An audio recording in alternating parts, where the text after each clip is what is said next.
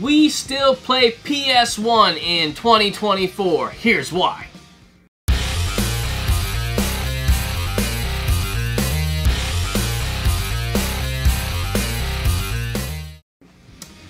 I'm Scott. I'm Jen. We're retro rivals and we still love the PS1. Yes. And we're going to name off all the games we love. Yes. Maybe you'll love them too. If you haven't played them, maybe you might want to try them. Yeah. So we did a video where we had a little bit of a disagreement between modern and retro. And PS1 is your favorite console. It has... Risen in the ranks. It has risen in the ranks throughout the years. And it's the games. You'll see why. It's the games that makes the console. It absolutely is. It's not the hardware or whatever. I mean, yeah, I'm sure it has something to do with it there, but it's always the games. Yeah. And PS1 is a fantastic console. We each have 6-ish games. Kind of. And that we're going to talk about. Do you want to go first? Or I think I'm going to let you go first. Oh, ladies first. I thought we were you're going to go first. I thought we were going to go age before beauty, but whatever. Your age. Oh. What? Were you going to call me age? Oh, no. No, you wouldn't do that. First game you have on the list, and you're going to see a heavy theme for Jen, is Clock Tower. Yes, good old Scissor Man Action. You'll notice that this isn't the legit artwork. No, it's not the legit artwork, which is fine. That's fine. I mean, of course, as collectors, we're like, oh, it would be really cool to have it. Yes. But this was a gift. The disc was a gift from another YouTube channel. Yes. So. Shout out to Tom and Lacey from Do You Nerd. I loved it so much that as soon as Limited Run said, oh, we're putting out a Clock Tower Rewind, which is the SNES, the prequel to this. Did you order that yet? I haven't ordered it yet. I have till the end of this month. I was waiting till payday, which was yesterday. And so I'm picking it up today as we're recording this video. I'll be doing that right afterwards. But I loved this game so much. And the title character's name is Jennifer, so I mean, what's not to love? I have to have that one too. Clock Tower was a very unexpected game, and the tension in it was more than I thought it would be. You're like being chased by Scissor Man the entire time, and you can't do anything to stop him because there's no fighting back. You just have to run, and you have to hide, and then you have to puzzle your way through the game. It's really, really cool.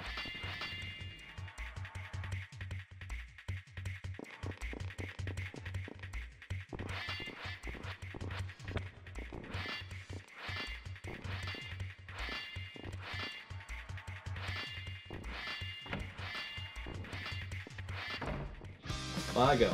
Yes. Can't even remember how I put these in order, but I do see the first one. And I will say correctly this time, Suikoden. Yes. I know you guys are giving me crap in the comments, but it's not my fault. It's other YouTubers are saying it wrong too. Yeah. Suikoden. This is or Suikoden. Yeah, we've heard people say it that way like too. that's people mixing me up. Okay, Suikoden. Yes. Is the best thing about this game for me, because I really wasn't that into the story, but I did enjoy going and getting all the stars. There's 108 stars.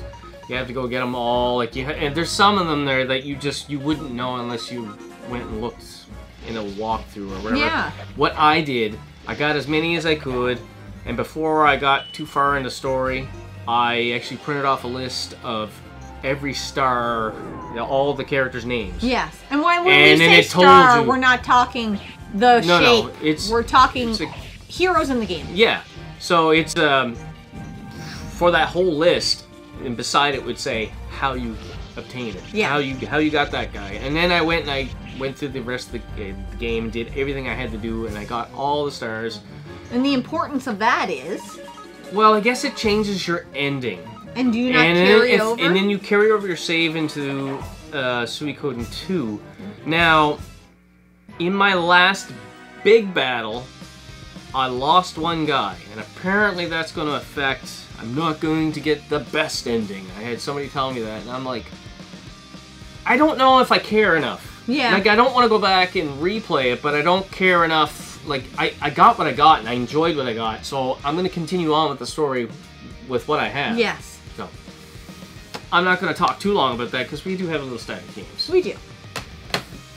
Your next one is a kind of a bundle. It is. Because it's 2 party games. It is, and it's not, like, it would be very unexpected for things I talk about. But... You don't know Jack, Jen. And you don't know Jack Mach 2. Whoa. Yeah. So I actually got my start playing You Don't Know Jack on PC.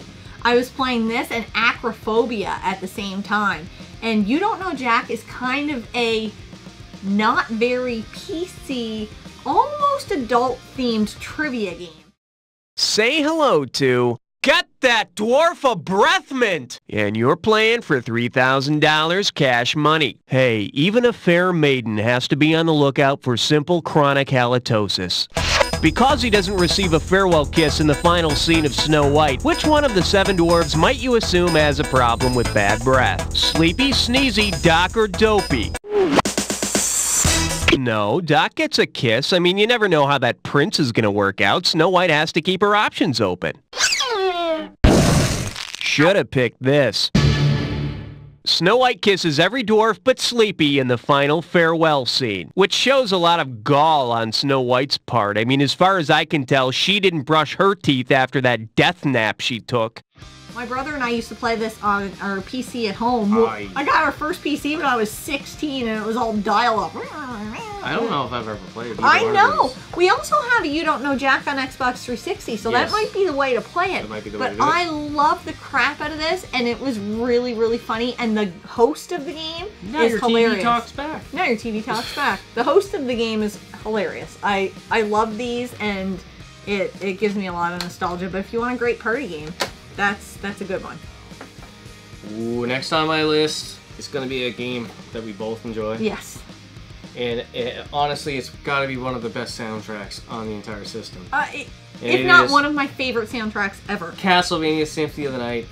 Are you guys getting tired of hearing us talk about this We're yet? not going to talk a lot about it because I hope that a lot of the, people have seen other videos, and I hope if you're new to the channel, you'll go back and watch some of our older videos, and you'll see us talk a lot about this and how much we do enjoy it.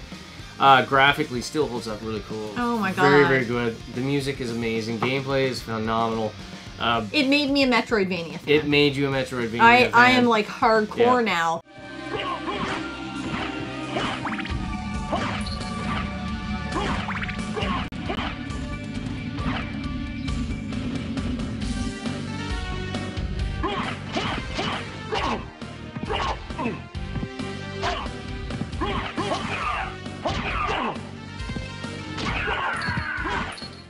Alright, next on Jen's list is Resident Evil.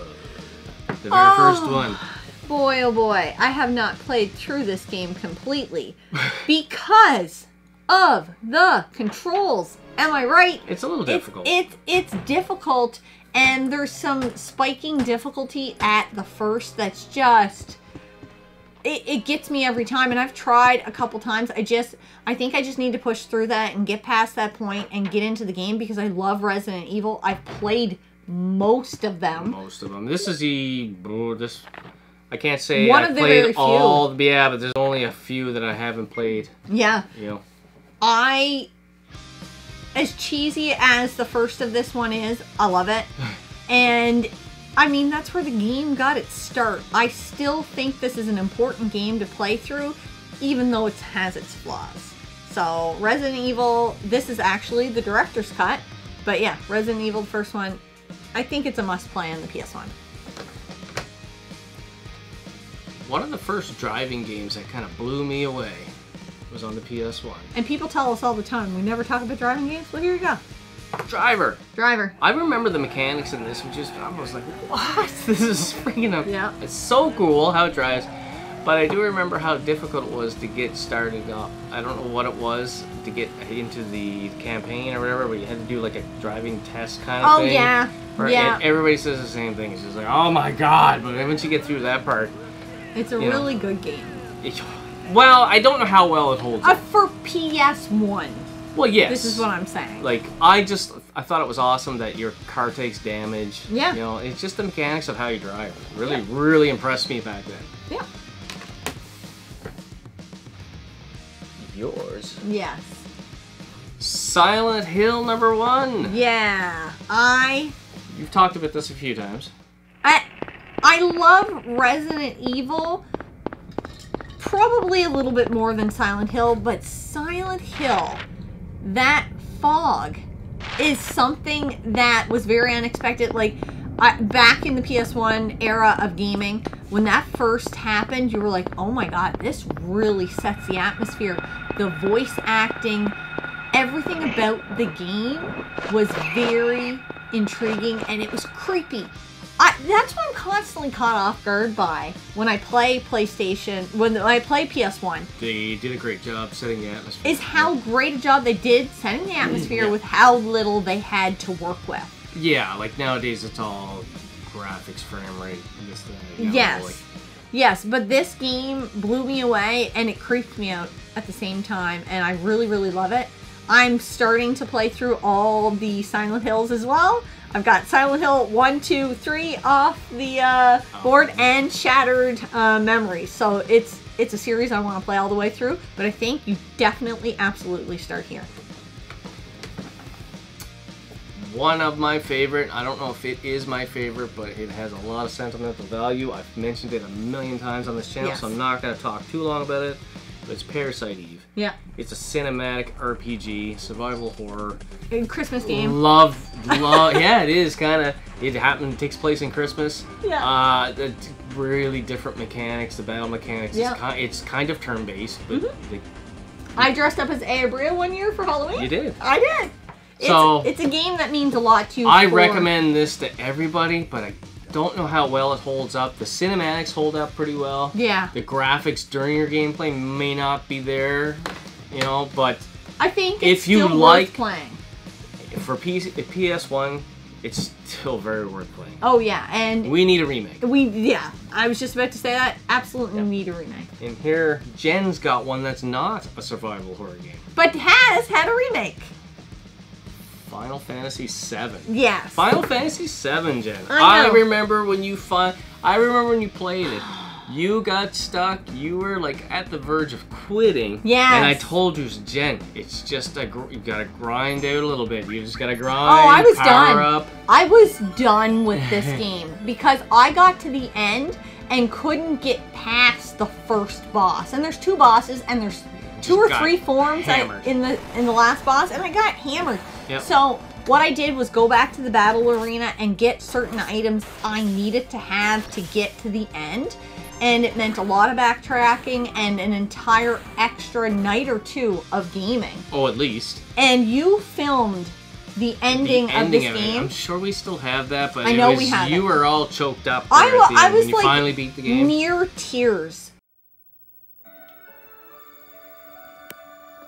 So I've got video proof here now of you actually beating a retro Final game. Fantasy VII. I beat other retro games. And your what's first going on RPG. Here? Turn-based RPG. What?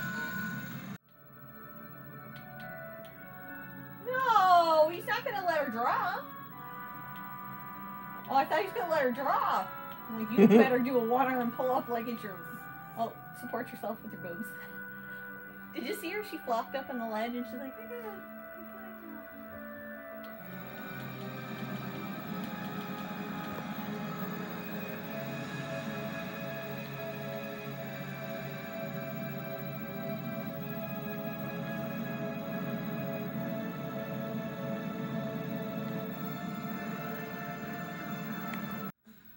Well, I did shut it off for a minute or two.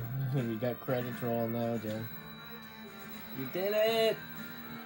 Final Fantasy VII. How many Done! Hours?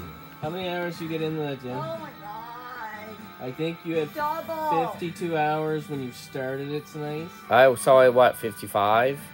No, I'm probably closer to like 57, 50. Well, yeah, but there was a lot of times that the time was just running and you weren't doing There was a anything. time where she lost a chunk of progress, too, that doesn't count to your time. You're probably pushing 60 hours. I probably doubled the amount of time it should have taken me to do it. Yeah, it's an accomplishment, right? It is. Like, I feel like the remake's going to have a hard time to compete because I'm assuming that'll be a lot more forgiving save-wise. Very much. Dennis? Dennis Weigh is in, teary-eyed. play. I can't remember. So emotional. I'm so, He's so emotional. I'm so emotional. I can't believe Jen beat the game. A lot of people would consider this their favorite RPG Yeah, of and all time. I get that. Yeah. I totally get it. Had I played it back in the day, I could totally see that. It's an amazing game. I also have another RPG. Surprise, surprise. But it was a friend, a gift from another fellow YouTuber, a friend, Moandain. Anyway, I played this game and I absolutely loved it from start to finish. Fantastic story. Good gameplay, really good gameplay. I shouldn't just say good gameplay, but really good gameplay, like the mechanics of it, the story.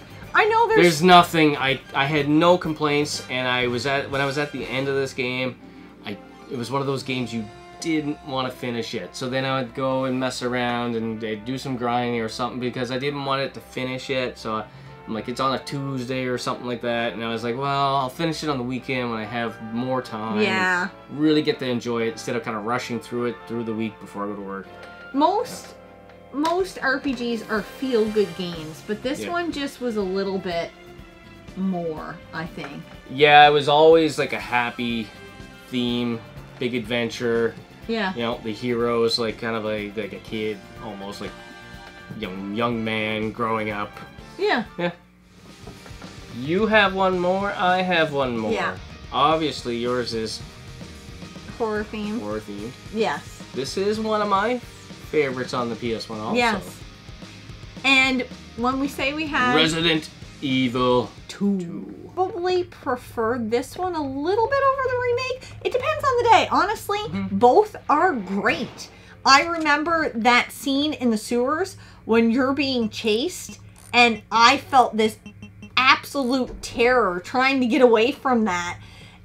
It's just such a great game. I have so many great memories of Resident Evil. I think Do they all kind of mixed up together, maybe? No, they're very distinctive. I Yeah. think 4 is still my favorite, and 7 is like right there too, but 2 would be next. 2 is a fantastic game, and I think if you haven't played it on the PS1, you need to.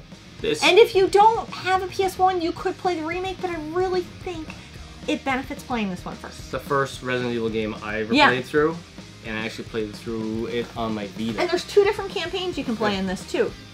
So play both campaigns. I think it's worth playing. There's a lot of replay value here. Last one on my list is a banger. It is really cool. Lunar Silver Star story complete. That was a mouthful, and you said it. And I said it. I think all the animated cutscenes are like, and the voice acting and stuff like that is what really sets it apart. Oh, you wouldn't from, expect that. Yeah, like the artwork of it, like the music's really good. It's a really cool story. I thoroughly enjoyed it from start to finish. So much so that I made her make me a painting. Yeah. I got it on the door in there. It's probably my, like, as much as I love Super Metroid behind us, I think the Lunar painting might be my favorite. And I spent so much time with those characters when I was painting it, obviously, that I kind of want to play the game now. Oh, you've recommended have me to. Skies of Arcadia, and I loved Loved it. it. So if you're talking so passionately about this, I think I need to play Lunar as well. And I haven't played the second one yet, so. No. I would love to know, what are the games that you guys are still playing on the PS1 in 2024, and what would you recommend? We have a lot of PS1 games over there that we still haven't played yet. We want to play. I have a ton of hours worth of RPGs that I've acquired that are in the backlog. Yes, and I have some horror games over there that are still sitting there being unplayed. So what would you suggest we play next? And yeah, if you guys want to do a VR response to this, you know, great. If you want to put in the comments, what are games you think should be played on the PS1 in 2024 that you're still playing? We would love to know. And with that being said, until next time, game on.